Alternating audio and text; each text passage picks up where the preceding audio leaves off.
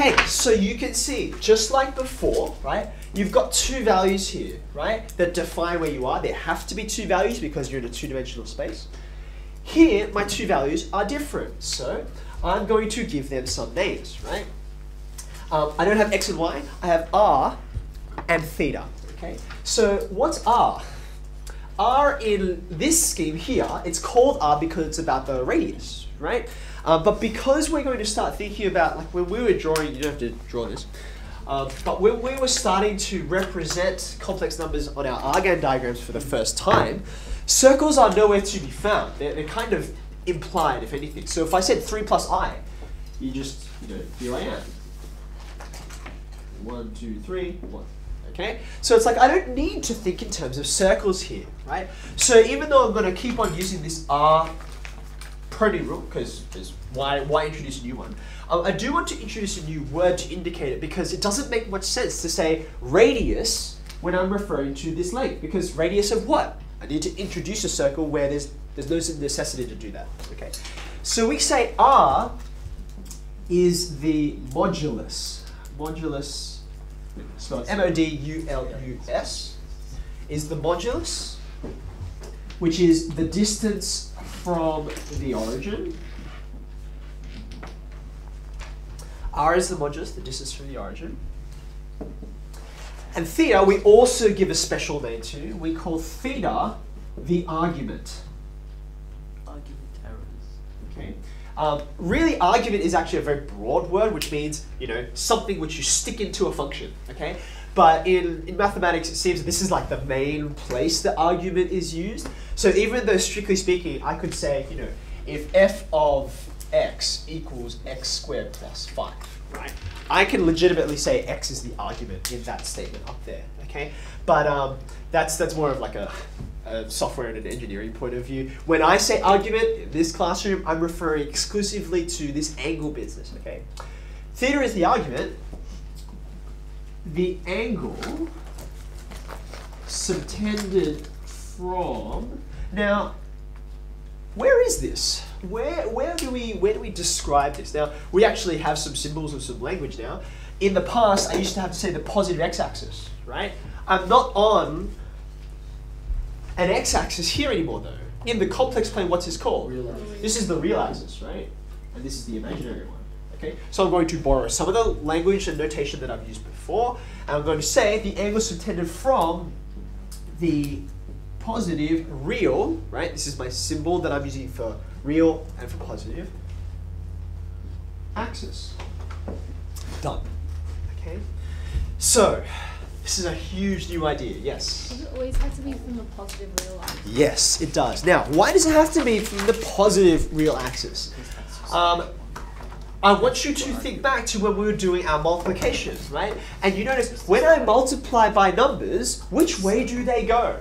And necessarily, when you start just putting in numbers, and the example we chose was I, right? You're going from here anti-clockwise, right? You're going that way, okay? So therefore, it has to start from that side in order to make sense for it to go in that direction, okay? Otherwise, the mathematics, it all goes backwards, okay? So that's why we begin there. Okay, so now a name for this. This is in coordinate form, right? I've got x's and y's. So you can kind of call it Cartesian. In fact, textbooks will often use this, despite the fact that this is not the Cartesian plane, it's the complex plane. But there's no argument as to what this is called. There's a modulus, there's an argument. Okay, so we call this modulus argument form, or to be a little more brief, Mod-Arg. Oh, I guess that. Form. Okay, so this is our contraction, and you'll be asked to state it like this all the time. Okay. Now draw for me a new complex plane, please. And for this one, we'll mainly make it first quadrant.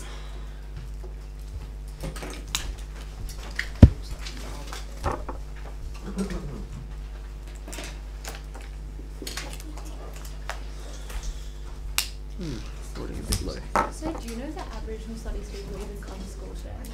I don't think they are coming to school today, but they're only coming for the test. Oh, because So they don't have to be. tomorrow.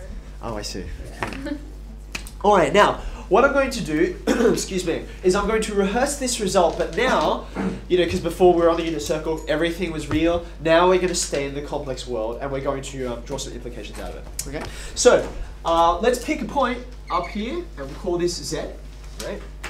This is our complex number. So usually I would represent this as x plus iy, and that's still fine. Actually, let's just write that. It is still fair to name that and represent it as x plus iy. But I want to try and transition away from it. Okay?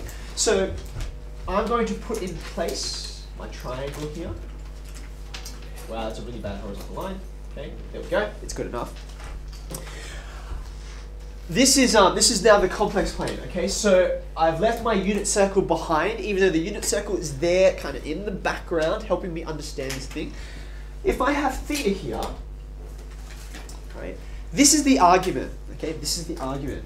But because it's the argument of this particular complex number, z, right, I'm going to name this so that I have a language for it. I'm going to call it the argument of z, right?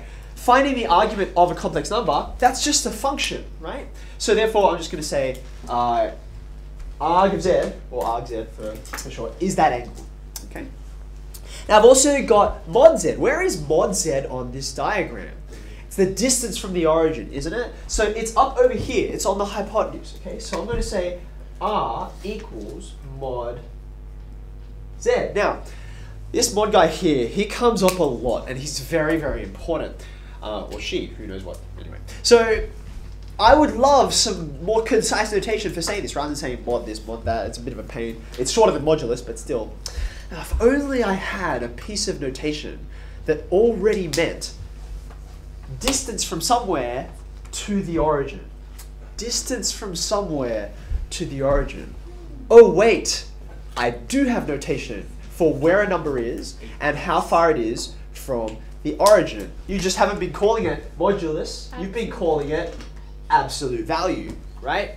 Do you see how, remember when we talked about absolute value, I said there's all these different ways to understand the name and give it a different representation, give it a different definition. I said way back, did you see me?